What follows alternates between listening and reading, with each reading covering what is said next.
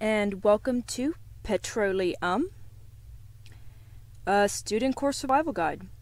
I'm your host, Mina Donishvar, and we're here to make learning petroleum just a little bit easier.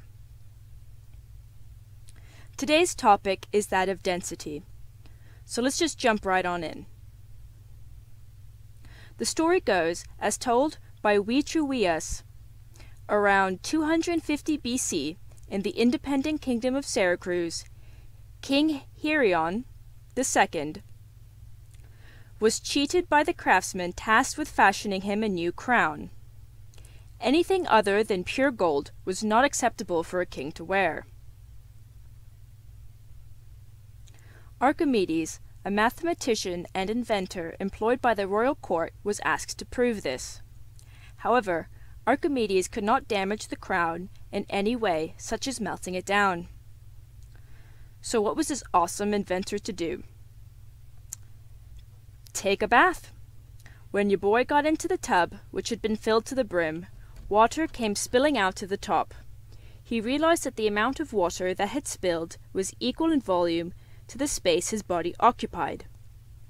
And thus, by seeing how much water is displaced by a material is an indication of a material's specific properties.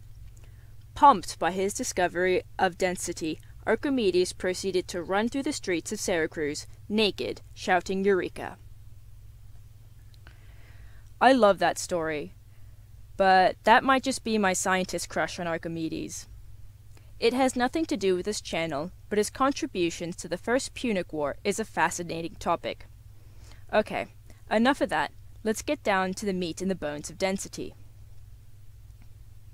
Density of a fluid is the mass contained in 1 unit of volume.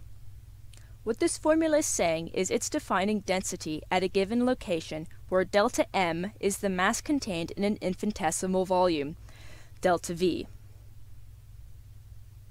In most applications, such as the ones I'll be discussing in the undergraduate topics, this is simplified by assuming uniform density, that is, that the same value of density is true for every point in the volume of fluid.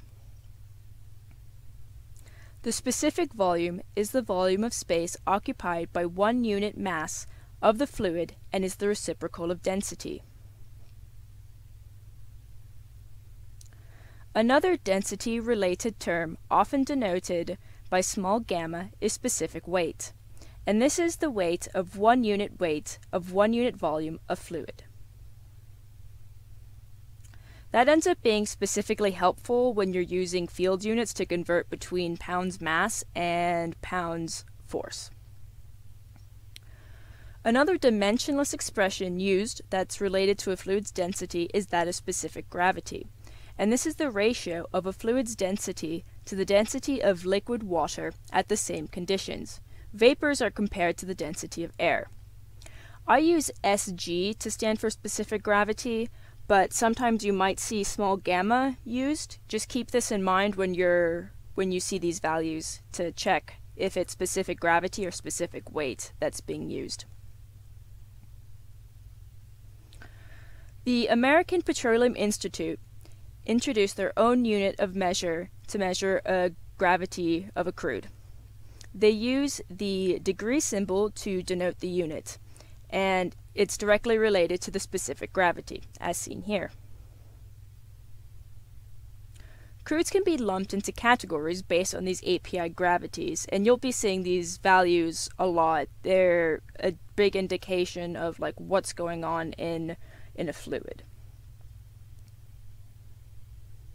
Sources of the images.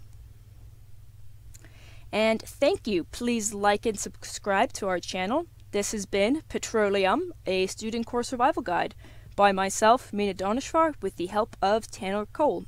And as always, if you need any help, go ahead and email us at petroleum.studentsurvival@gmail.com. Thank you so much.